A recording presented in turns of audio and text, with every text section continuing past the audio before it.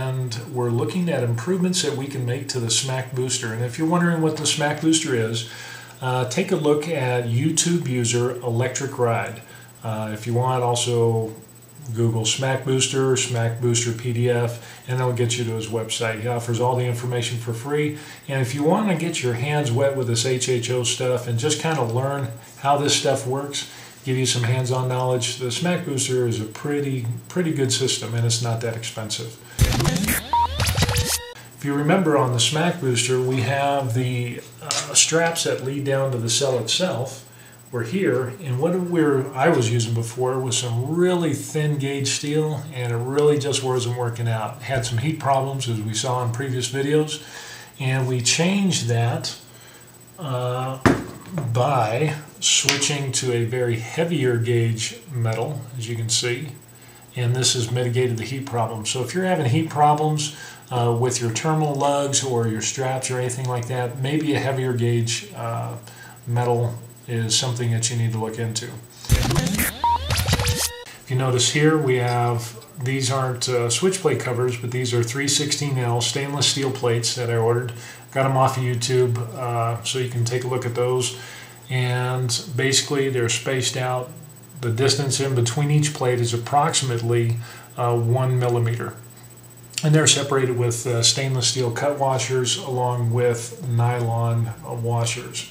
And I made a little addition to the Smack Booster in that added 2 more plates to each side to basically make this a positive, 4 neutral, negative cell. And again, I'm not that smart to figure that out, so I got to give a shout out to D3 from the EVN guys.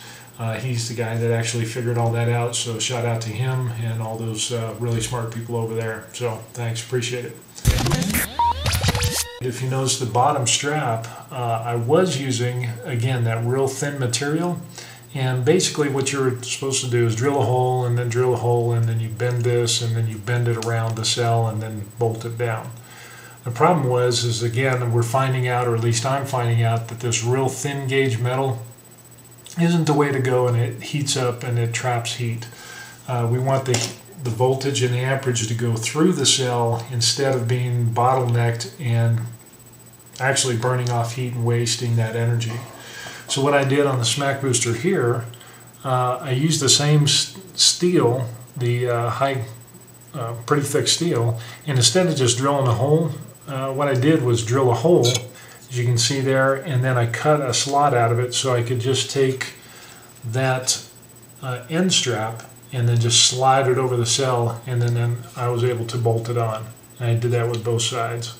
So anyway, that might be something to think about if you have a Smack Booster or you're doing some experiments and you're trying to figure out how to put this stuff on there without having to take off nuts and bolts all the time, because that 316 threaded nylon rod, yeah, those threads wear out, and instead of having to purchase nylon rods all the time, that might be something you should consider doing. That's basically it for the improvements on the booster. To give you a heads up, I'm doing the video for the before mileage test on the 97 Ford Ranger. I'm about halfway through right now, and we're looking at using about a half a tank of gas and doing a series of runs and come up with just me going to work back and forth. And I don't use the truck for anything else, so we'll get a real good baseline as far as that.